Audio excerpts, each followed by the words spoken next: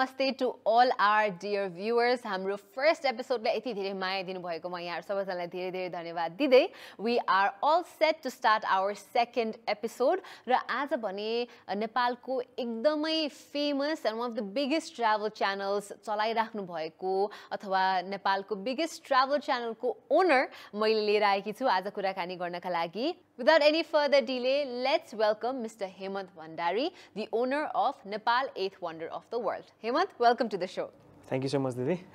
Thank you so much for inviting me.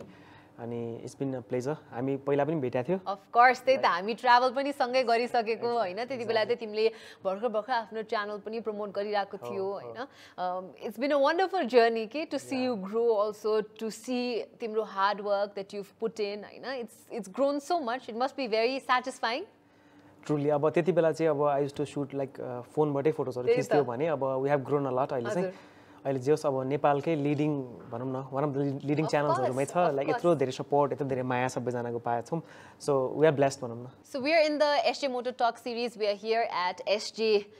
MOTO Gallery अनि हाम्रो चाहिँ कफी शप पनि छ. So what would you like to drink? हाम्रो चाहिँ एकदमै सुपर हिरो इन्स्पायर्ड थीम छ यहाँ. तिमीलाई के अफर गरौँ म? A chocolate for me. Okay, so we'll do a Wonder chocolate for you and a Super Chino for me. Okay, sure.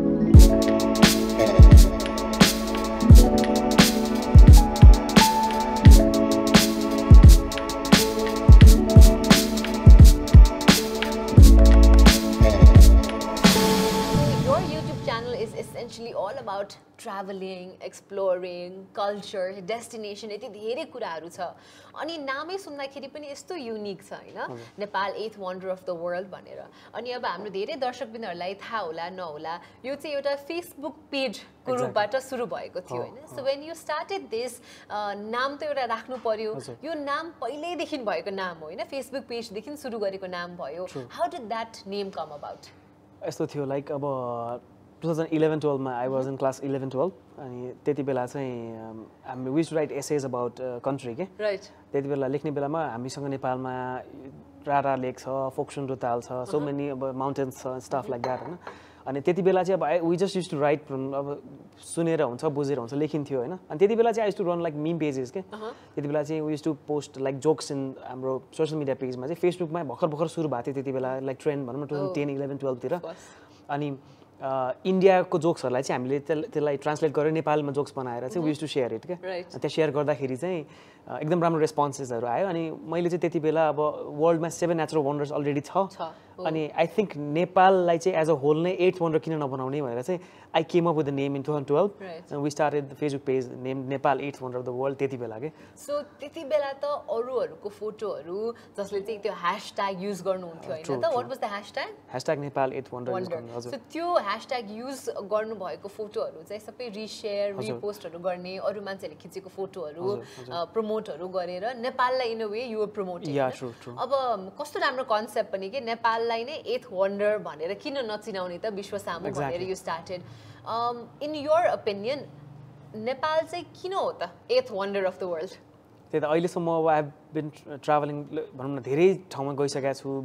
30 वटा जति ठाउँ गइसकेको होला हैन. Just I have seen so much भनौं न from that rural areas देखि लिएर यता अर्बन एरिया सबै कुरामा एक्सप्लोर गरेर like food, culture, landscape सबै हेरेर भनौं न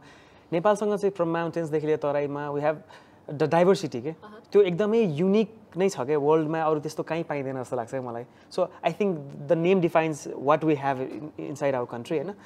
From people, from culture, from food, landscapes हरु त्यस्तै छ हैन म्याजिक छ के. So overall त्यसले नै गर्दा I think Nepal is actually 8th wonder of the world. Very true, very true. I think Nepal लाई अहिले त I am so happy to see हैन आफुले पनि रियलाइज गरेको होला कि धेरै नेपालीहरु पनि आजकल ट्राभल गर्न थाल्नु भएको छ एक्सप्लोर गर्न थाल्नु भएको छ and it's also because of all the effort that you guys have also put in जस्तो लाग्छ के यस्तो धेरै एफर्ट गरेर कस्तो रुरल एरियाजहरु भयो हैन इभन एकदम पपुलर डेस्टिनेसन पनि गएर कभर गर्नु भएको छ त्यो भएर पनि ओ यहाँ त यसरी पुग्ने रहेछ अथवा यो ठाउँ त यो कारणको लागि जानु पर्ने रहेछ भनेर मान्छेले चिन्न थाल्नु भएको छ अनि जान थाल्नु भएको छ. तर विश्वभरिबाट पनि हेर्नु न हैन यति धेरै ट्राभलर्सहरु ब्लगर्सहरु व्लगर्सहरु आएर नेपाल कभर गर्नुहुन्छ हैन. व्हाट एन अमेजिङ डेस्टिनेसन यो त स्वर्गै रहेछ भनेर हैन भनिने एउटा सेयिङ पनि छ नि that heaven is a myth but Nepal is real भन्ने हैन. So that name Like I used to work at a travel agency 2013 मा there was an article I think एकजना मेरो साथीको साथीले लेख्नु भएको होला वो आर्टिकल चाहिँ हेभन इज मिथ रारा इज रियल भन्ने आर्टिकल थियो है सो 2013 मा चाहिँ द्याट नेम वाज एकदम क्याची फर मी म I used to share the articles Nepali थुप्रो च्यानलमा शेयर गर्थेँ मैले लाइक फेसबुक पेजमा अनि त्यसलाई नै चेन्ज गरेर वाइ नट चेन्ज इट भनेर मैले चाहिँ 2013-14 मा हेभन इज मिथ राराल निकालेर नेपाल इज रियल भनेर आई स्टार्टेड इट 2014 मा so I still have that post screenshot छ के त्यससँग म त्यति बेला युज गरेको एक्ज्याक्टली 2014 मा I started with the name त्यति बेला त्यो चेन्ज गरेर गरेको थिएँ तर it got massively used response कि पछि चाहिँ अब everyone is using that quote and I think I have a small role in that जस्तो लाग्छ मैले त्यो नसोचे पनि त्यो मैले अलिकति चेन्ज गरेको थिएँ एक्ज्याक्टली त्यो गर्दाखेरि 2014 देखि नै it got a huge response त्यसपछि हाम्रो ट्राभल सिरिजको नाम नै heaven is myth Nepal is real छ क्या अहिले सिजन 1 होस् सिजन 2 होस् अहिले जुन सिजन 3 रनिङ भइरहेछ त्यसको पनि heaven is myth Nepal is real भन्ने सिरिज नै अब धेरै फर्स्ट अब 2011-12 देखि त फेसबुक पेज भयो देन अब लगभग 5 वर्ष भइसक्यो हैन आफ्नो युट्युब च्यानलमा पनि भिडियोजहरु रेगुलरली राखिराको यो first video was about honey hunters हैन त हाम्रो हनी हन्टर्स नेपालको हनी हन्टर्सको बारेमा त यो एकदम इन्टरनेशनल मिडियाले पनि म्यासिभ कभरेज गरेको छ यु सी द भिडियो हैन एकदमै आँगै जिरिङ्गो हुने खालको भिडियोहरु छ हैन आफूले चाहिँ आफ्नो अब यत्रो पपुलर भइराको फेसबुक पेजलाई युट्युब पेजमा कन्भर्ट गर्दाखेरि एउटा प्रेसर त थियो होला हैन इमेन्स प्रेसर अब मान्छेको एक्सपेक्टेसन बढ्ने भयो के चाहिँ सोचिरहेछ मान्छेहरूले र त्यो सोचेको एक्सपेक्टेसनलाई आफूले कसरी फुलफिल गर्ने भन्ने हिसाबले पनि सो यो फर्स्ट चाहिँ हनी हन्टरको बारेमै भिडियो बनाउँछु भनेर धेरै प्लानिङ पछि भएको हो कि कसरी आयो यस्तो छ त्यति बेला I used to work at add agency त्यति बेला काम गर्थेँ म लाइक 2 वर्ष जति भएको थियो काम गरेर अनि I knew all about AIDS and stuff हैन त्यति बेला मैले बुझेँ धेरै कुरा सिकेँ त्यहाँबाट अनि अब लगभग 2 वर्षको सेभिङ्सहरू पनि थियो पैसा थियो अलिअलि सेभिङ्स थियो अनि त्यो जब छोडेर चाहिँ आई वान्टेड टु ट्राभल के आफ्नो लागि केही गर्नुपर्छ अब भनेर चाहिँ त्यति बेला आफ्नो सेभिङ्सले हामी यो तान्जे भन्ने गाउँ छ लमजुङमा त्यहाँ गएर चाहिँ हनी हन्टिङ खिच्ने अब किन खिच्ने भन्दाखेरि चाहिँ युट्युबमा चाहिँ विदेशी कन्टेन्ट क्रिएटर्सहरूको मात्रै थियो के लाइक भाइसले आएर गरेको थियो अरू राफेल ट्रेजा भन्नेले गरेको थियो सो नेपालमा नेपाली मान्छेले गरेको कन्टेन्ट त्यति बेला थिएन के हनी हन्टिङ हामीले आफै गरेको नेपालमा अब किन सुटै गर्न मिल्दैन कि के हो भन्ने पनि थियो कि त्यति बेला अनि अब त्यहाँ म्यानेजमेन्ट मिलाउनेदेखि लिएर त्यो कहिले काट्छदेखि लिएर अलिकति अगाडिदेखि प्रिपेरेसन त भइरहेको थियो लाइक चैत वैशाखको टाइममा चाहिँ अलिकति त्यो जुन बीजहरूले चाहिँ गर्छ जुन त्यो हनी बनाउने गर्छ लाइक रोडोडेन्ड्रन्सबाट गरेर गर्छ त्यो चाहिँ एकदम झ्याप हुन्छ कि त्यो खायो भने त्यस्तो खालको हुन्छ वाइल्ड हनी हुन्छ क्या त्यो भिरमौरी हैन सो त्यति बेला चाहिँ प्लानिङ गरेर 2-3 महिना पछि चाहिँ वैशाख जेठ आउनेवाला थियो हैन त्यसपछि त्यो अगाडिदेखि प्लानिङ गरेर अब चाहिँ म जागिर छोडेर चाहिँ गर्छु भनेर चाहिँ अब स्टार्ट चाहिँ त्यहाँबाट गरेँ कि अनि त्यो अब क्वालिटी कन्टेन्ट त्यति बेला पनि आई ह्याड फ्यु फ्रेन्ड्ससँग तिम्रो खिचाउँ त I can help you with money पैसा दिन सक्छु म थोरै छ मसँग भनेर स्टार्ट गरे हो त्यति बेला गरेर त्यो गर्दाखेरि चाहिँ इट अमेजिङ रेस्पोन्स गरेर अमेजिङ रेस्पोन्स के त्यति बेला अलिअलि मिडियाजहरू चिनेको थिएँ मैले त्यसमा चाहिँ त्यो आर्टिकललाई भिडियोजमा सेयर गर्न लाएर चाहिँ got amazing response from the viewers त्यसपछि नै झनै आँट आयो क्या like season 1 of heaven is myth Nepal जो ट्राभल सिरिज रन गर्ने सिजन 2 सिजन 3 त्यसरी नै अहिले भइरहेछ त्यही त अब from the first honey hunting भिडियोदेखि लिएर हैन अब अहिले heaven is a myth but Nepal is real यो travel series you been to so many 30-35 वटा प्लेसेसमा आफू पनि ट्राभल गरिसक्यो भिजिट गरिसक्यो हैन यो यसो आफ्नो जर्नीलाई सरसर्ती हेर्ने बेलामा पनि what is the toughest situation आफूले भोग्नु परेको ओहो मैले यो ठिक गरेछु कि के गरेको छु भनेर यस्तो आफूलाई क्वेसन नै गरेको कुनै समय छ यो ट्राभल बेला अब यस्तो दुईटा छ यसको जस्तै अब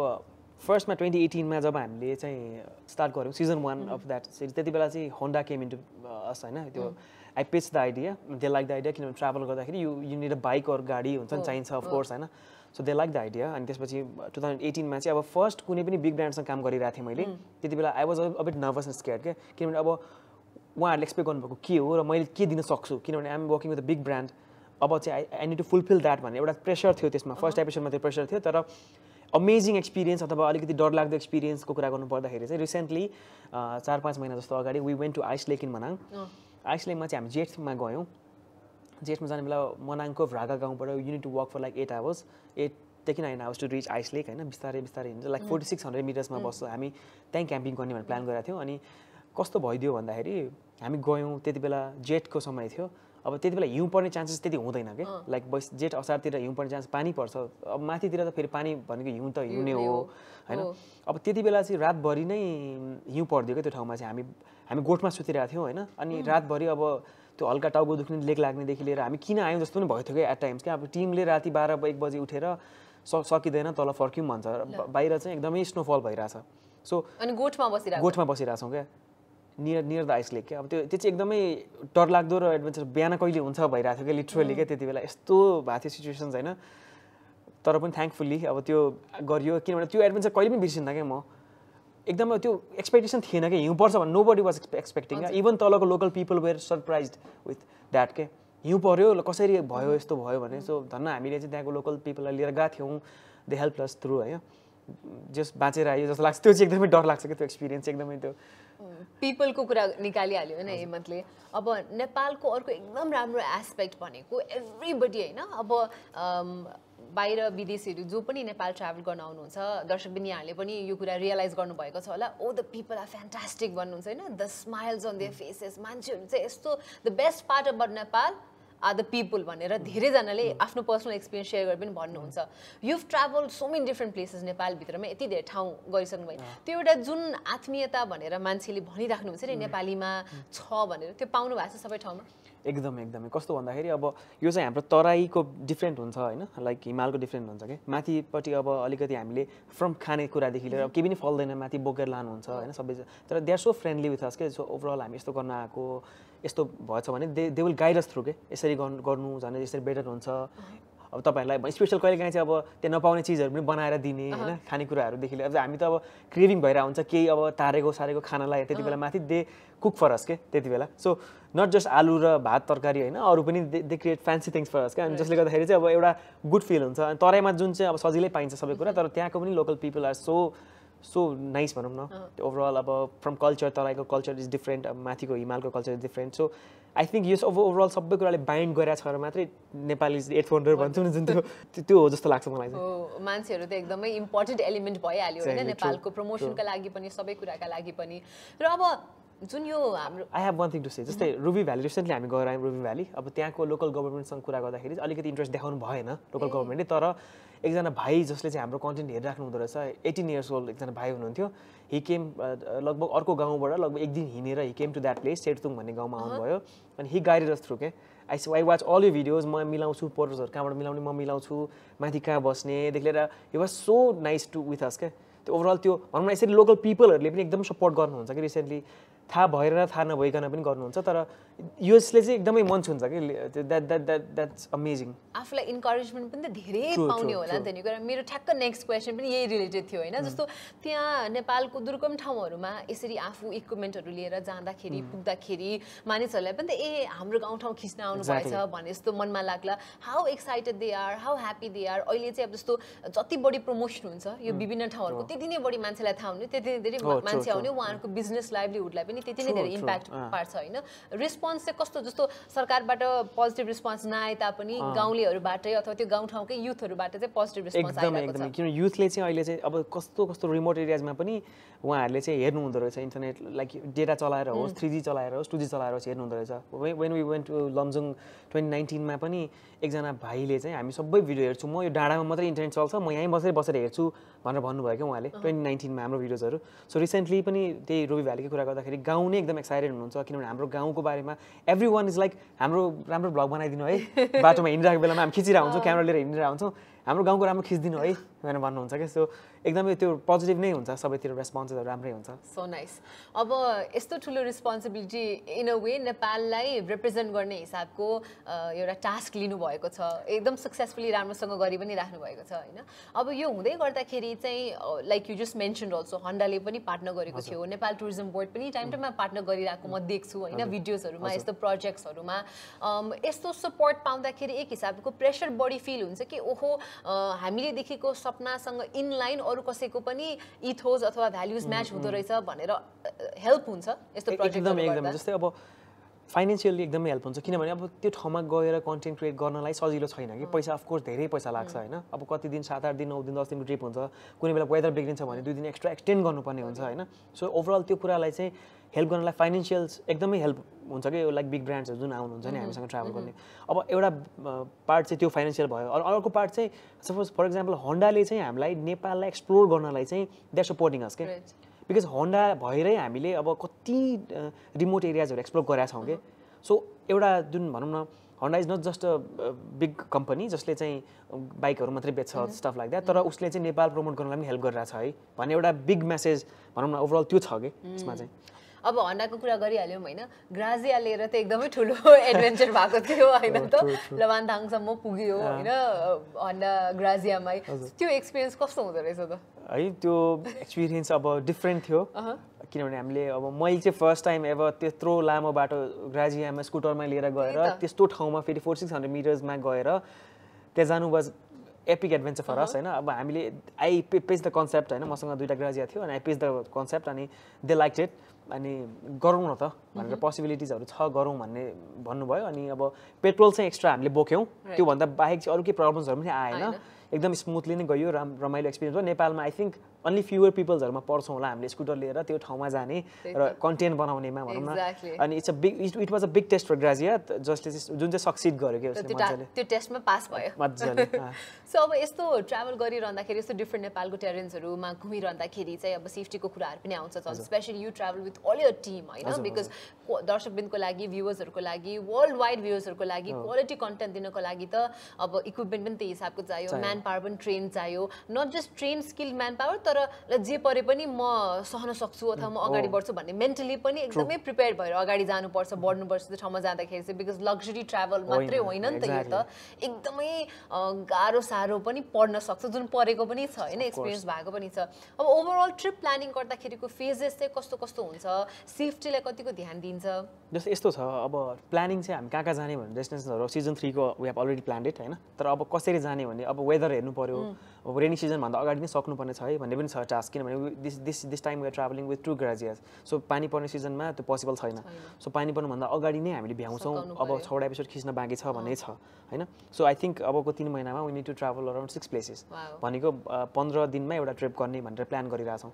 प्लानिङ फेजमा चाहिँ आई डु द्याट एभ्रिथिङ होइन जस्तो कहाँ जाने भनेर त्यहाँको लोकल पिपलसँग कन्ट्याक्ट गर्नेदेखि लिएर कहाँ बस्नेदेखि लिएर अब कति बेर हिँड्नुपर्छ पोर्टर म्यानेज गर्नेदेखि लिएर माथि के खाने कसरी बस्ने गोठमा बस्ने हो कि माथि बस्ने ठाउँ छ कि पानी कहाँ कहाँ पाइन्छ बिचमा किनभने हिँड्नुपर्छ 10 घन्टा 8 घन्टा 9 घन्टा हिँड्नुपर्छ डेली भने बिचमा पानी पाउँछ पाउँदैन सो एभ्रिथिङ च्यालेन्जेसहरू एकदमै धेरै छ क्या यो चाहिँ माथिको हिमाली पार्टमा भयो अब यता रोड ट्रिपको कुरामा चाहिँ अब सेफ्टीको कुरामा चाहिँ अब आफ्नै लेनमा हिँडिराख्ने हो अब त्यो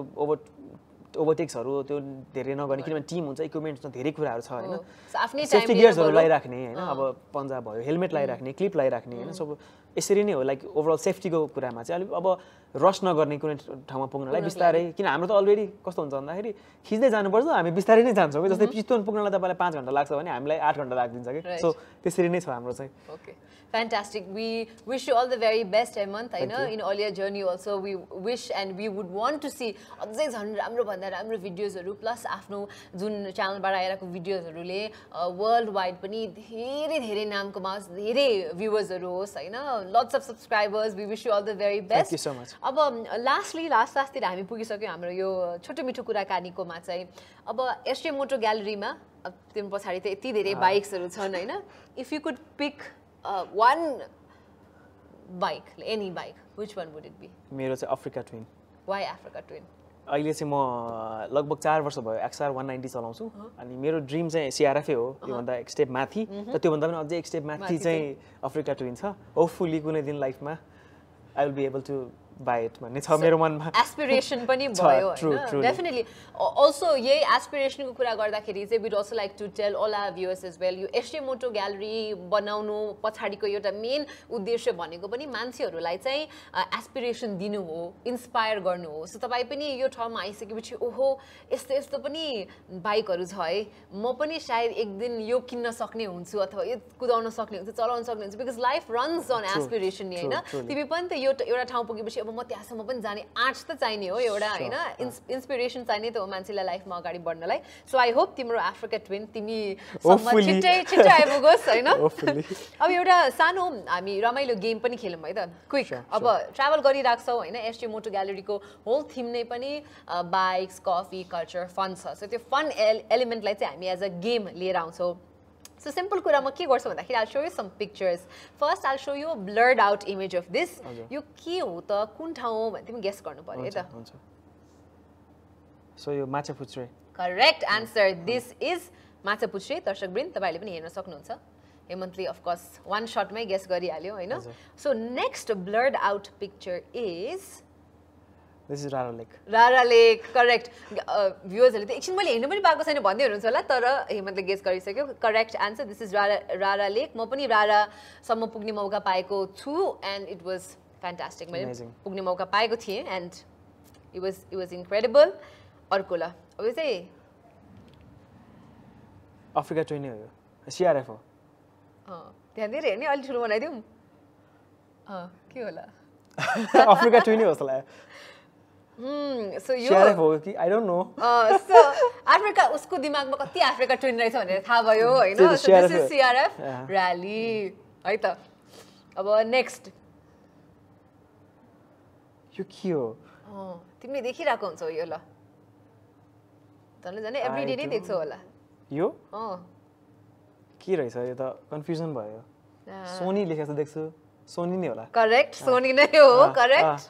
अलराइट सो यो फोटो हेरेर गेस गराउने क्रममा अर्को एउटा फोटो पनि देखाउँछु हामीले चाहिँ यता एसजे मोटो ग्यालरीमा चाहिँ we have this bike of the month भनेर एउटा पर्टिकुलर बाइकलाई हामीले प्रमोट गरिरहेछौँ सो कुन बाइक रहेछ त भनेर चाहिँ I show you the blurred out picture कुन बाइक होला भनेर गेस गरे त looks like an MV Augusta yes that is correct this is the MV Augusta F3 so यो चाहिँ हैन है तिम्रो ड्रीम बाइक यो हैन हैन नाइ नाइ स्पोर्ट्स बाइक हैन म डट बाइक भन्नुपर्छ अलराइट ल अब यो पिक्चर क्वेशन्सहरुको सबै करेक्ट आन्सर दिएकोमा तिमीलाई धेरै धेरै बधाई म अझै बढी क्वेशन सोध्छु है त त्यसो भए सो अरु questions how many mountains are there in Nepal तिमीलाई अलरेडी आन्सर थाहा भइसक्यो जस्तो over 8000 metres 8 correct which is the largest man made lake in Nepal man made lake Indra Sarovar ho correct how many districts are there in Nepal 77 what was Nepal's old name Nepal's old name त्यो चाहिँ थाहा भएन Gorkha kingdom okay Gorkha अनि अब यो चाहिँ of course no right or wrong answer तर which is one place in Nepal that you feel like you can never visit Everest को top होला Everest को top सक्दैन होला कहिले जान Alright, so with this we come to the end, but we do hope that Adze Everest base camp and different mountain ranges go fantastic footages खिचेर हामी सबैलाई पनि देखाउन सक्नुहोस् and congratulating you. This is the gift that we have. Thank you so much. Many congratulations. Thank you so much Hemant for coming all this way. हामीसँग यस्तो रमाइलो कुराकानी गरिदिनु भएकोमा धेरै धेरै धन्यवाद. Lastly हुन्छ नि to all our followers to all your followers who are watching, to all our viewers, what message would you like to give them? Please do encourage them to travel also भन्छु है म चाहिँ. Sure. Thank you so much for inviting मलाई यसमा है. अनि अब हामीले जति पनि कन्टेन्ट क्रिएट गरिरहेका छौं अहिलेसम्म चाहिँ एकदमै सपोर्ट पाइरहेका छौं भ्युअर्सको. सबैजनाले हेरिरहनु भएको छ सब्स्क्राइबर्स पनि त्यही अनुसारको ग्रो भइरहेछ हामीले जति च्यालेन्जेसहरु फेस गरिरहेका छौं त्यसको रिपोर्ट चाहिँ हामीले भ्युजमा ओभरअल समयमा पाइरहेछौं अनि भनौं न I feel we as a team feel really great हैन सबै तपाईको सपोर्ट अझै पनि भोलिको दिनमा भइराखोस् त्यही भन्दै अझै एक्सप्लोर गर्ने नेपाललाई अझै देखाउने सबैजनामा thank you so much thank you Hemant thank you so much दर्शकवृन्द यही सँगसँगै हामी हाम्रो सेकेन्ड एपिसोडको पनि अन्त्यतर्फ आइसकेका छौं यहाँहरु सबैजनालाई पनि धेरै धेरै धन्यवाद please again make sure that you like subscribe share this video बढी भन्दा बढी साथीभाइहरुमा इष्टमित्रमाझ पनि यो भिडियो शेयर गरिदिनु हुन्छ होला भन्ने आशा सँगसँगै म तपाईहरुको प्रोग्राम होस्ट सदीक्षा श्रेष्ठ पनि बिदा माग्न चाहन्छु नमस्ते